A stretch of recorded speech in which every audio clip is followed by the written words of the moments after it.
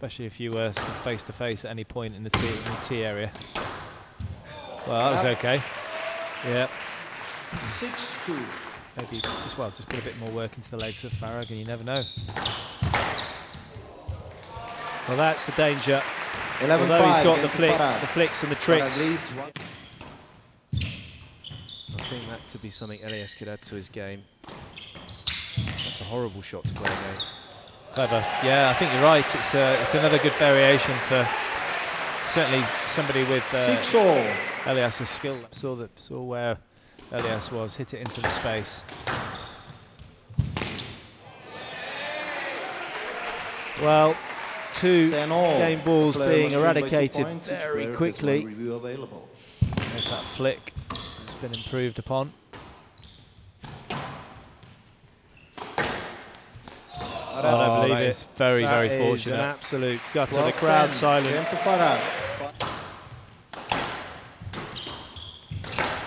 Wow. Wow.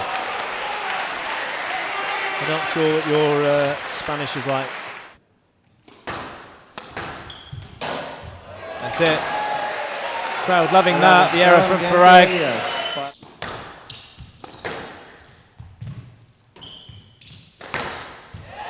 That's okay, isn't it, Joey? Vamos, vamos. Thanks for coming. Oh my goodness me, what a get. Oh, it's carrying on.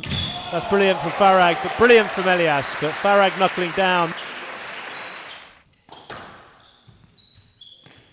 Just shushing each other. Oh, he's missed it! Made the error! Ali Farag's made the error, he smiles! Ali Farag is going in short. Couldn't get that one out. Well, the crowd go mental. Mental. It's like he's playing in Lima here.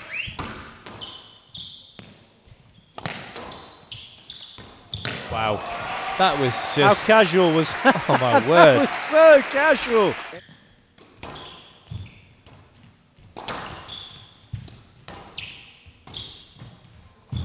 So deceptive, that little boast. Oh, wow. That's brilliant. Wow.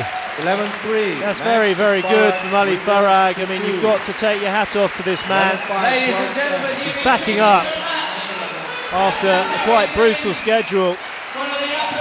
And a really, really tough mental and physical match with the rising talent of Diego Elias. In my notes, I said that you always stay calm. There was a couple of times you got a little bit rattled there, but generally you managed to keep it. But you were under a tremendous onslaught from this young wonder boy, Diego. How was it on there? How did you cope with the pressure ultimately? Because you had to several times. You're coming back from being down in a couple of games. The blood break. Overall, I thought you stayed really calm considering the adversity there. Yeah, I was lucky to have Mohamed Abulgar by my corner. After that fourth, he was pretty much, even though the third and fourth were still close, he was pretty much dominating the tee area, and I was going too short too early. And Mohamed just encouraged me by saying that this is your character, this is your strength. Go on court and show it, and just be resilient. If you want to lose, just leave it all on there. So.